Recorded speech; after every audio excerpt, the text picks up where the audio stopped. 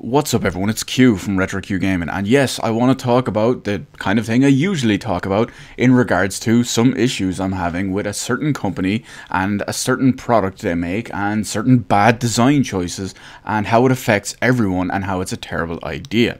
So, we all know, despite what many people will actually tell you, I am not a Nintendo Switch hater. I love my Nintendo Switch, I play it a lot, and I absolutely love playing Mario Odyssey. It's one of the best games this year, and I'm still currently have an ongoing playthrough. So you can't really call me a Nintendo Switch hater. I have many valid criticisms of the Nintendo Switch, which you will find in their own related videos in this channel, but if you watch those videos and listen to what I have to say, you can see it's logical and my issues make perfect sense. Let's go on to the version that this forum is taking today when I'm talking about this now and this kind of issues that I'm having.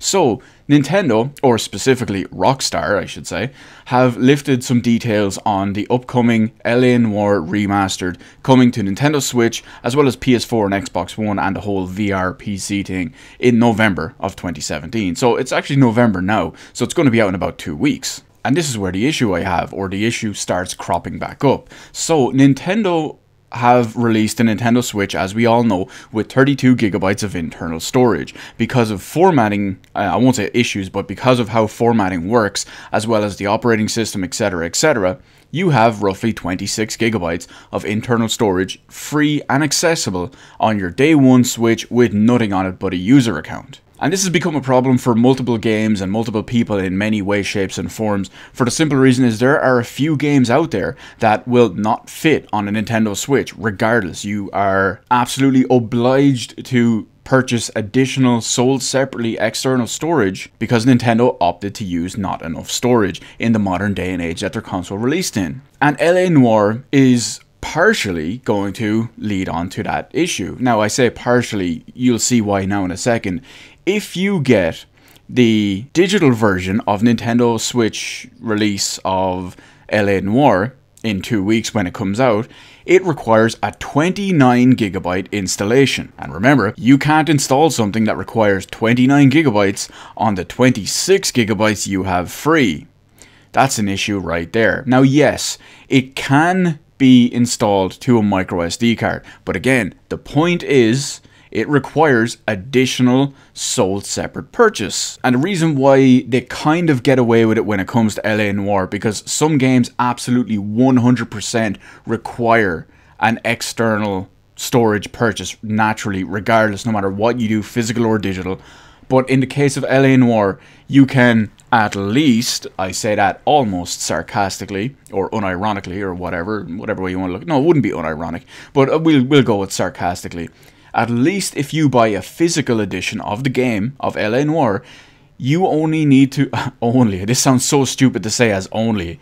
You only need to download a 14 gigabyte patch, and this patch is absolutely required because it includes gameplay content.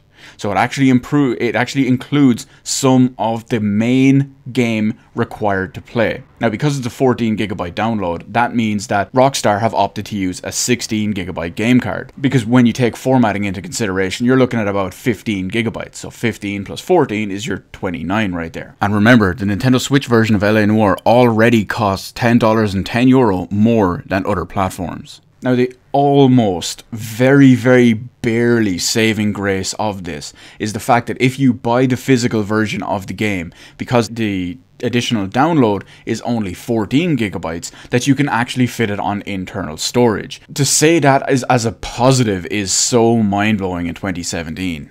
And I've made this video multiple times about multiple different videos, about multiple different games and multiple different storage solutions and multiple different issues, and I'm going to continue to do so. In fact, as I'm recording this video right now, I am currently uploading to YouTube the previous video I've just made about WWE 2K18 having storage issues on Nintendo Switch, even if you buy the physical edition of the game. Now, the main reason I split these, or talk about these one by one as they come up, and as they are issues, is I want to drive home the fact that look, I can point at something and say, look at these examples.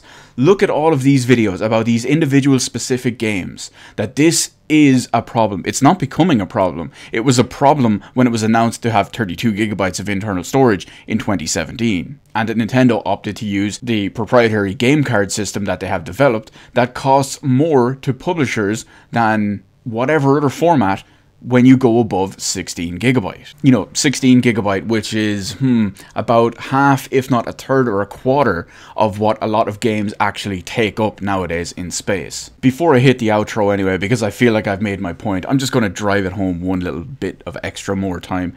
Do you know how many games there are on Nintendo Switch that if you buy a Nintendo Switch and try to buy any of these games digitally, do you know how many there are that won't fit on your Nintendo Switch less than 1 year, 8 months after launch? There are 5 games that will not fit on your Nintendo Switch as it is at the moment if you buy a Switch and only try to download these games digitally. Do you know how many games there are on PS4 and Xbox One, even if you use the smallest PS4 hard drive available or the smallest Xbox One hard drive available, with any game available on that system with all current patches, all current DLC, all current content updates, all current everything, all current 4K textures? Do you know how many games will not fit on the smallest iteration of either of those consoles? 0. So that's it, the usual. Let me know in the comments section below what you think about the situation Nintendo have created, and that is, well, essentially possibly turning third parties off and passing the brunt of the extra, we'll call it cost, onto consumers, because I don't even know at this point. I've said it a million times and I'll keep saying it a million times. If this continues to happen, you will see more of this video. Just replace LA Noire with whatever hot new game comes out that requires it.